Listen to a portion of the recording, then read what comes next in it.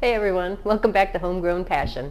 We normally don't do unboxing here on the channel, but I got this Bluelab Leap pH probe from a survey I did for Bluelab a little while ago, and we decided to put it to use, but we had to get the combo meter. So I'm going to open these both up and we can see what I got going on here. Now the reason we decided to do this is I want to be able to monitor my Beto buckets a little bit better to see what the output is. You know, we monitor it right where the nutrient tanks are and when it goes into the Beto buckets, but I want to see what the output is. And I also want to use it in the strawberries and of course my flowers. So here's the Leap probe, and pretty handy dandy little thing. It's got the in the solution, you know, when you have an pH meter, you have to keep it in solution, you have to keep it wet. So it's got the little case on here to keep it wet, and it's got the little probe part that goes into this meter here, I'm assuming. And I think this is for when you use it in the soil, you push it into the soil so then you can put the probe down into it without damaging it. So, of course, you got directions here that'll make Doug read. So there's the probe. Now here's the meter. So it says it's a combo meter.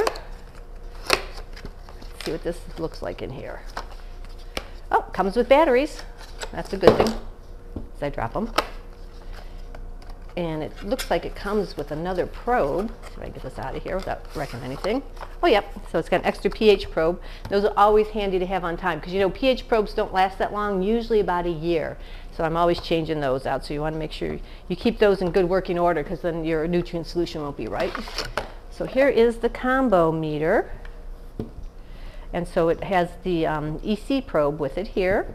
And then here is the part that you're going to hook the pH probe onto. And it has this display here, and it also does temperature. So, and more instructions to read, which I'll have to go through. And I bet you they gave me some calibrating solution. Yep.